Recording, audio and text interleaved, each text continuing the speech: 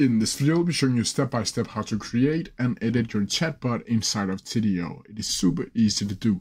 So the first thing you need to do is either log into your account on Tidio or create a new one if you don't already have one. Then from here, it should look something like this. And down here, you'll need to go down to Settings tab. And then from here, you'll need to go down to Live Chat down here until this page is popping out. From here, you'll see the Appearance tab. And here you can change a bunch of different things. And you can see the preview over here of how it's going to look like. From here, you'll see the background color. And you can change to any of these colors down here. You can change the action color. And down here in content is where it really is going for you to be creative. From here, you'll see a home page. You'll see a chat. You'll see a pre-chat survey and a minimized. From here, let's start with the home button. Here you can see there's a welcome image where you can either select your agent collage or your photo or logo that you can upload here. From here, you can also add a header and change the header however you seem fit and add a message that will automatically be written up here. From here, you can see the conversation starters. And here you can select and turn on and off all of them you already have created. Like I have a question about the product. Do you offer discount codes?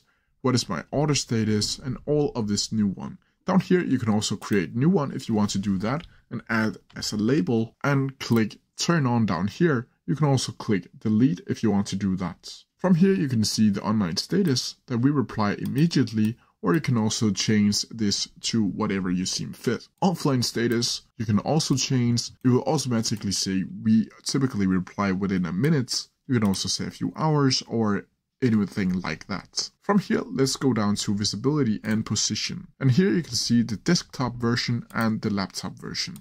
And here you can change the display either on the right side or the left side if you want to do that. You can add the button type in the corner or the sidebar. And you can do the exact same thing with the mobile phone with displays. Whoops. And if it should be left or the right side, or how big the button size should be. Down here you can also add multi-language, which is a paid feature where you can change the default language and then you can translate them to any of the specific languages that Tidio offers. You can also down here manage and edit translation manually if you want to do that. Down here at advanced, you'll see display widgets and agents are offline. You will be able to add a background image if you want to do that. Or you'll also be able to add widget sounds. From here, you'll see the save button and always click save so you don't lose your progress. From here, let's go over to chat function. From here, you can see the offline message that we are currently unavailable. You can also let visitors create tickets when offline, and you can add privacy policy messages if you want to do that. Down here, again, you can change the visibility and position and the advanced features. And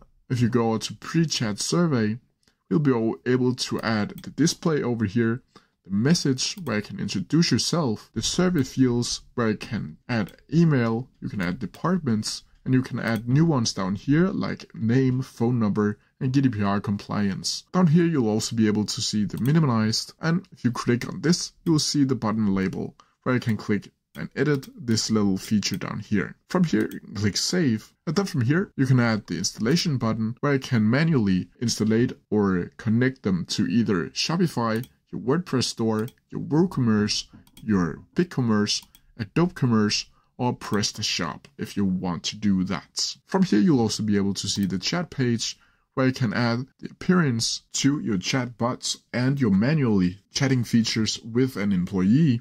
You can add the background logo, the company logo, company URL that you'll see up here, the headers, the welcome message, and of course the chat URL that you can copy to clipboard and open chat page up here. Down here you'll also be able to add in a search engine optimization where you can add meta title and a meta description for this specific chat function. Then from here, of course, you'll need to click save, and then you'll see the translation that we told about before. And that is the introduction to Chatbot. But that's how I do it. If you have any questions about it, please leave them down in the comment section below and I'll try my best to answer them as quickly as possible.